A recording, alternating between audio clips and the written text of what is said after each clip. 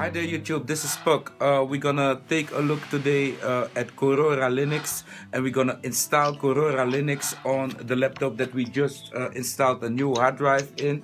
It's running and up.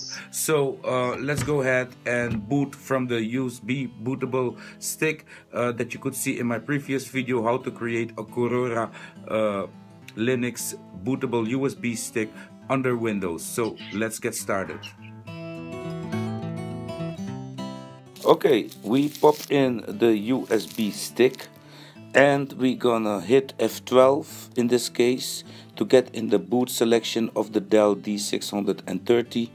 Just hit F12 and choose the USB stick to boot from. As you can see, we are booting here, and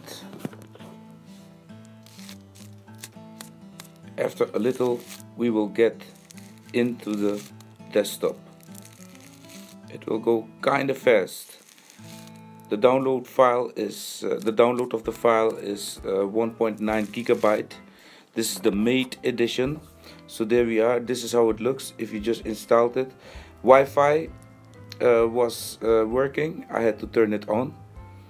At the side, the Dell machines, they have this particular little Wi-Fi slide button.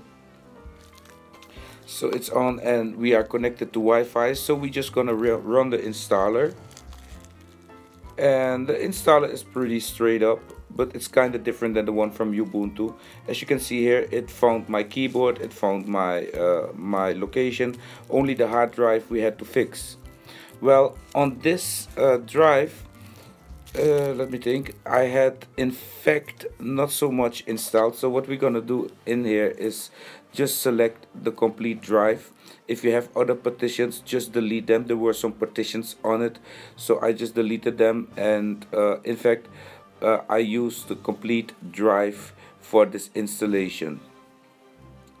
Okay, and when you did that, when you fix that and you get around that, you will be able to continue the installing. You will also find out that sometimes you click and then you must wait just a little before it really does whatever it has to do.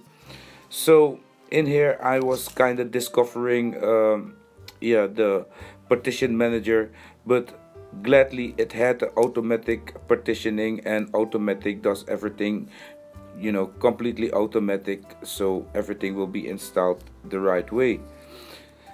So that is what we're doing here, and I think it found it and it will start the installing. After this we will still need to create an account and set the root password for this machine, but as you can see, the installer already started and soon this will be installed. So here we finished the installer, and now we must go ahead and set a root password, because that is what it's asking us. We must click on the little things that have a little exclamation mark. As you can see, both of them have that exclamation mark, really small. I was kind of blind here. I had to really understand what was happening, but then I found it. Linux is for smart people, so yeah. Now that we found it, it is kind of easy. We just make a root password here, and I made a real weak password because it was 4 milli. This laptop is 4 milli, is her laptop. Her hard drive broke down. Up here we can create an account. It will be 4 milli. So let me do that real fast.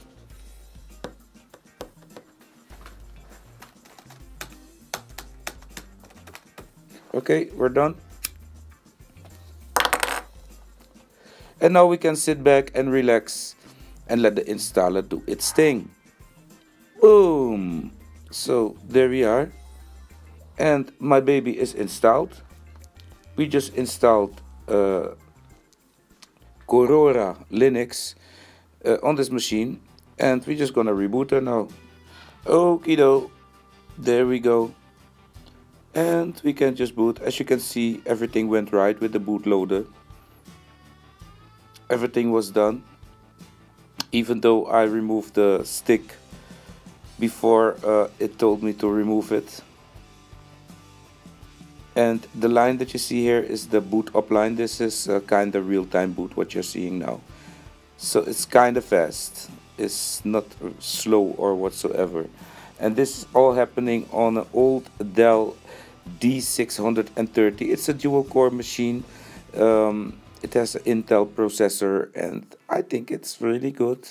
I have the 830 myself. So I also had this machine before, but I traded for another machine, and this is it. There you go. This is the desktop. And you will find out that you will have to log in again with your Wi-Fi. It did not remember all the settings, probably because I removed the stick. But this is it, peeps. It looks really nice here. The desktop wallpaper changed out of itself, and yeah, I must say it looks very good. In my next video, of course, we're gonna make a desktop recording of what this is and what we can do with it and how I will experience it, because as you know, yeah, I'm really into Linux Mint and I kind of understand what I'm doing there, and you know, even installing apps from out the terminal. So I learned a lot in Mint, so we'll have to see if I will kind of understand this, but it looks kind of promising and it feels kind of stable. So yeah, I think this is kind of really nice to test out, because Korora is what Linux Mint is to Ubuntu, but then to Fedora. Oh my gosh, how should I say it in a better way? But you kind of understand what I'm saying, you know. Ubuntu and Linux Mint, you know, and this is Fedora and Korora, so they are kind of family of each other. So what kind of counts for Fedora also counts for Korora. You understand? Installing procedures with RPMs instead of .deb files. It's kind of a little bit different. Alright? Installing stuff, etc. around. I could not find that yet. With this quick look that I'm having here, we just installed it. So, you know, I'm just showing you a bit around.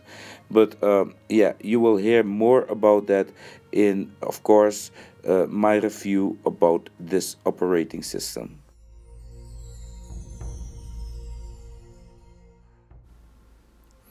Alrighty, here we're taking a look at some wallpapers. We can change the wallpapers around. There are a lot of wallpapers and they look really good, peeps. There are some beautiful, look at this one. Wow, amazing. Thumbs up there for the wallpapers, Korora. They look really good. I think wallpapers are also very important. I think Linux Mint also has beautiful wallpapers. And yeah, I'm kind of talking about Linux Mint once in a while, because that is in fact the version that I will compare it to.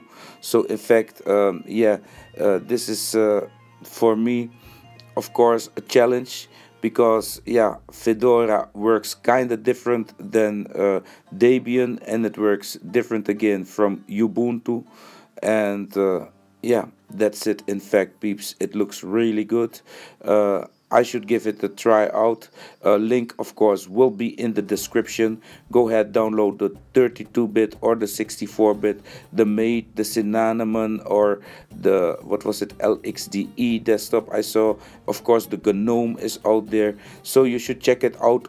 They are in all sorts of versions out there on the website, and it looks really outstanding. Beautiful, ain't it? Well, in fact, I don't have to make this video any longer. You now saw how to install Korora on a laptop, and you can see it's running really good. So peeps, I hope you like this video. If you did, please like, subscribe, and see you in my next video.